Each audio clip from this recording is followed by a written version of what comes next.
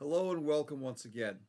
It is good to be with you to give you a little bit of a preview and an invitation to the events that are coming up this Sunday at Dallas First Christian Church. But let me first ask you, have you ever heard of Murphy's Law? Of course we have. It's that old saying that whatever can go wrong will go wrong.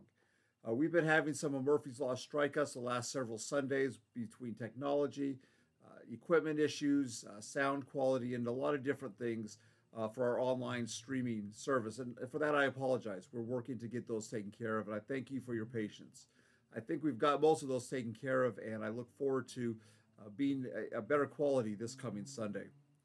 On Sunday, we'll be continuing with our Disciples Covenant class on at 9:30 as we gather in our parlor area. At 10:30, when we gather for worship, we'll be looking at a passage from Hebrews that not only reminds us that we have confidence when we come into God's presence in prayer, in worship, in study, in service, but that we are also called to not give up meeting together. There's a lot of different things that we can be doing on Sunday morning instead of gathering for worship.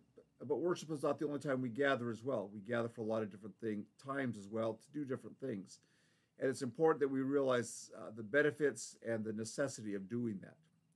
Also, this coming Sunday is our Fill Our Cart Sunday, where we gather all sorts of food, non-perishables, other personal supplies to give to the Dallas Food Bank to help those in need.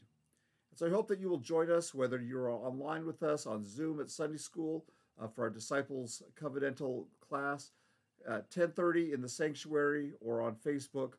And we just encourage you to come and be a part of Dallas First Christian Church. You can check us out at dallasfirstcc.com for our website and a place on there to give. And we just encourage you to be a part of that and to come and join us as part of the body of Christ here in Dallas and around the world. May God's blessing be upon you. Peace.